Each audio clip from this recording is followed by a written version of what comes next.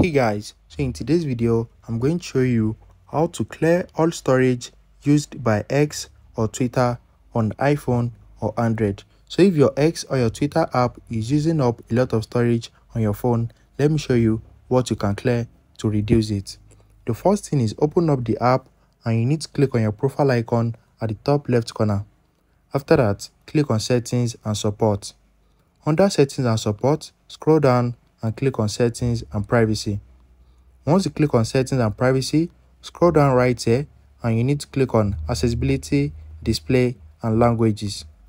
Once you click on it, click on Data Usage.